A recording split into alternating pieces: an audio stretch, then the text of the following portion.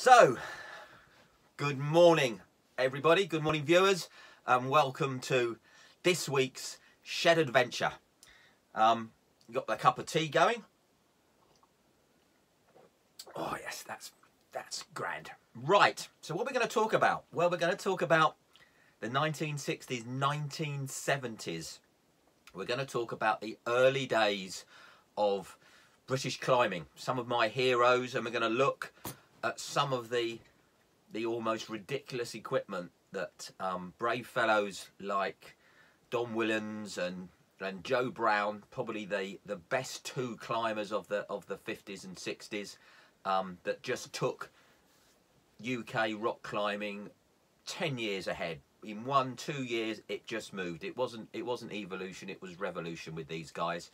My heroes, they've inspired me. And we'll look at some of the kit that helped or indeed hindered them. So, British rock climbing, if you want to sort of look at the history of it, where did it first start? 1886. Napes Needles, part of Great Gable up in the Lakes, and a guy called Walter Perry Heskett Smith. Had to write that down.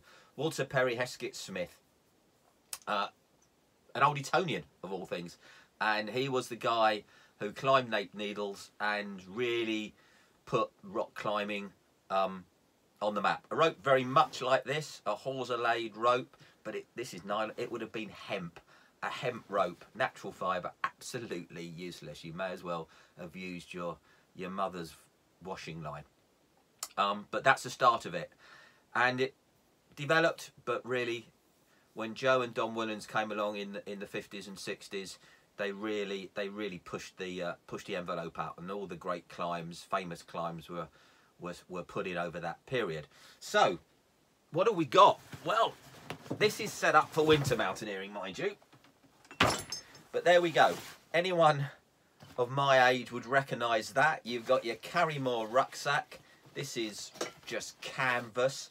It's got a great big bottom made out of leather. You've got a couple of old ice tools on there. You've got your crampons on the top. They're tied on with a bit of baling twine. And you've got your great big, horrible Viking 12mm, 150 foot hawser-laid rope, as stiff and as nasty as you can get. So let's have a look at the sort of things that the guys would have been carrying in the day. We open up the top. First thing that come out, yeah, pair of wool socks. Probably knitted by your mum. In my case, pair of wool socks that need darning. So both heels need darning, so they'll go in, and my darling wife can sort those out. Why socks? Spare socks? Actually not. Very likely that the rock will be greasy, and the boots, or we'll come on to it in a minute, the pimpsels, we are talking old-fashioned pimpsels that you're wearing, will be skidding all over the place. So quite often the guys would be carrying spare set of socks to put on over their normal socks, and they climb the climbing socks. So you need a spare set of socks.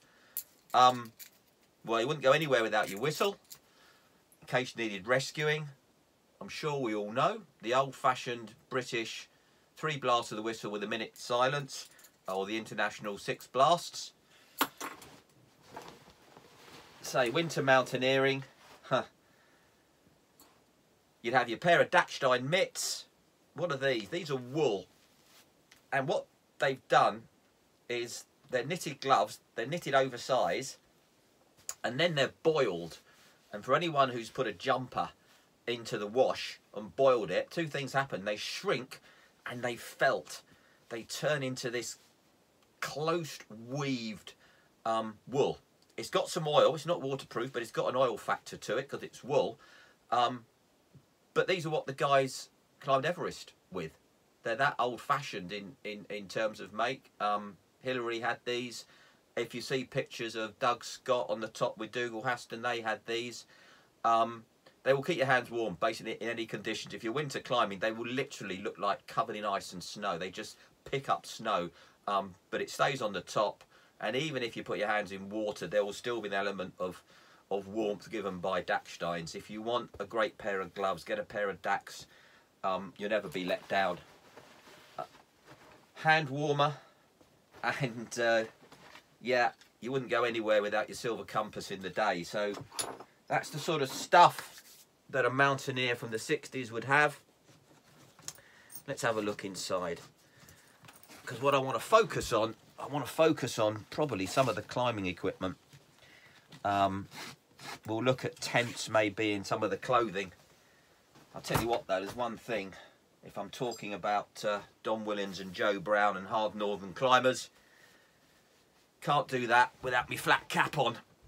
This is the uniform of a 1960s hard northern climber. He wouldn't be seen dead with a hard hat on. This was all the protection he needed, and that was his flat cap. And there's fabulous pictures of Don and Joe in the Alps climbing ridiculous things, just wearing that. So here's our rope. We'll put that there for the minute. And of course, torch, rubber torch. Head torches hadn't been invented. U2 batteries, weighs a ton. And of course, there wasn't such a thing as Gore-Tex in those days. How did we manage before Gary Gore-Tex? Well, we either got wet. Well, we always got wet. We either got wet with rain or you got wet with sweat. So here we have 1960s, 1970s solution to rain. Rubberized nylon cagoule. Oh my word. But you were warm and wet if you had that on. Here's some interesting stuff. So let's get this out. This is what I really want to talk about today. The gear. So, the first thing in the 50s and the 60s, and even when I started climbing, that everyone would be a sling. You'd never go anywhere without one big, in this case, Kermantle, wrong, hawser-laid sling.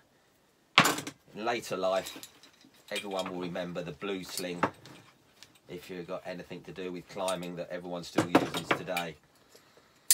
So, there we are. This is a beaut. Viking sling. There we go, look at that. Lovely bit of rope work. Lovely bit of leather. So you'd put it over a spike or a flake, and you'd put that at the sharp bit to stop it rubbing. 2 bits of leather, so you could make sure your rope didn't run through, and you could get your old steel carabiner, pop that on that, and pop your climbing rope through it. Put that over a flake, and you'd be sorted. So that really was back in the 40s and 50s, and you wouldn't see any climb on the crag without that round him. And then what? Well, horrifically, to protect you when you climbed, certainly in the 40s, early part of the 50s, you needed to jam something in the rock so you could put in what's known as a runner. So the rope would go up to the runner, and then you would go up. So all you could fall was the distance you were above your last runner, your last piece of protection. But what did they have? Well, you needed to jam something in a crack, or put your big sling over a spike. But of course, as people like Don and Joe were pushing up the limits of climbing, they were climbing things that didn't have big flakes anymore, didn't have big handholds. You were jamming your fingers into cracks. So to get a runner in place, they would literally stick pebbles. They would jam a pebble into a crack, and then they'd feed a sling round the back of the pebble, and that would form a runner. So they'd walk up to the bottom of the climb, and they would literally pick up stones, and they'd start sticking them in their pockets. And quite often people would have a favourite one. and they try and get it back after the climb. And that's what they used. And that was their level of protection. Now, obviously, people like Joe Brown and Don Williams and others, we don't really know who had the idea, but these are all working lads. These are all plumbers. These are all guys working in factories. So it didn't take long until someone's working in the factory went, I know, I'll get a nut. And what I'll do, I'll thread a sling through it, carabiner on the end, and that is better than a pebble. I can just have this, and what I'll do, I'll get several different sizes of these, and I'll hang them on my sling, like that. And then when I want to use them, I'll just come up and fit that, jam that into the crack. Then I can attach the climbing rope to that, and I've got a good solid bit of protection in. So that's what they started doing. That's a steel nut, but they started using brass and copper ones because they're a bit softer. And you could just put the nut through and put a big stopper knot on the other side, or you can just thread it through like that and put a double fisherman's on it, and you're sorted. And that's what they did. What they would do, this one's still got the thread on it, but the clever guys working in the factory with the machine shop, they'd machine out the thread. So we had nuts, and that would be what the guys were climbing on, and that was considered cutting edge stuff. And then of course people thought, and life moved on, and I never climbed with pebbles, and I certainly never climbed with a nut. So we're now talking, I would be early 70s. So the next thing that came across were nuts. This is a hexagonal nut. Yeah, number 4 from camp. So basically another version of the nut, but on a wire. Imagine that is not that strong.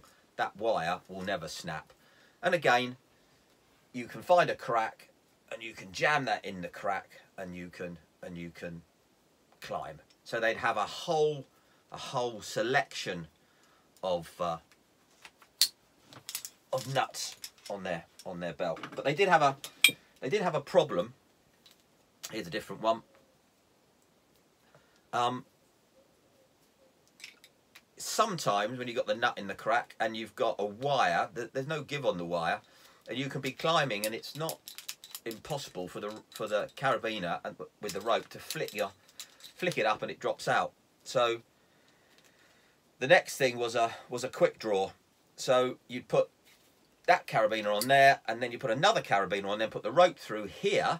So if you look, if the rope is flipping about, that little quick draw there stops the movement here and stops this being jiggled about. So that was the next level of climbing when I was sort of, well, early 70s. You just clipped in. You didn't think about, they didn't even exist. And then the quick draw came along, and that was what you used. And you'd have a selection. Look at that beauty. That's seen some action. That little diddly one there, that fits into all sorts of things. And occasionally I had a ridiculous thing called a bong. Look at this. and you could take that and you could wedge that into a massive crack, and that was one of those things. I'd love to get that in. You felt so safe if you had this huge thing. People did laugh though. It was one of those bits of equipment that I don't think ever sold. They might have sold one, and they probably sold it, to me.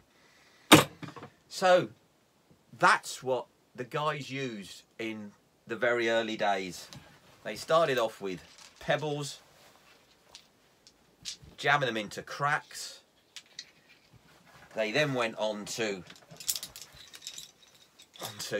nuts, and these are still called nuts today. And then they got a bit clever. And if you see a climber climbing today, you'll recognise that.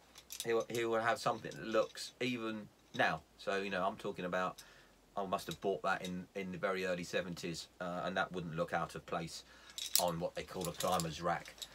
And they would have their sling on like this, and then, as we've spoken about before, they'd have this tied around their waist. And we've discussed the bowline, but can you imagine that round your waist and you fall on that? You'd have it obviously tight. It just beggars belief. So quite frankly, they couldn't fall. One of the things that held mountaineering back was the guys, they wanted to live, and falling really wasn't an option in those days, because it was going to seriously hurt or damage you. So they didn't push it as hard as they could, or hard as they do now. And we'll come on to in a future program how this then developed into the sit harness, which is what we see today. And then we'll talk about some of the clothing people wore, and then we'll start having a look at some of the boots. And then I've got over here a 60s tent, a thing called an Arctic Guinea, very famous tent. You really had only a few options if you were going into the mountains in the 60s and 70s.